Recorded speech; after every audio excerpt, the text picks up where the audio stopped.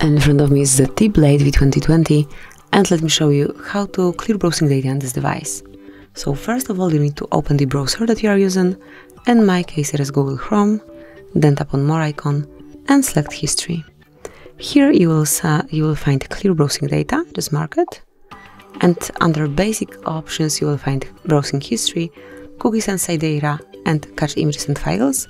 Obviously you can unmark some of them if you want to. And if you will move to advanced, here you will notice 3 more options, which are saved passwords, auto-fill from data, and also site settings. So just mark those that you would like to remove.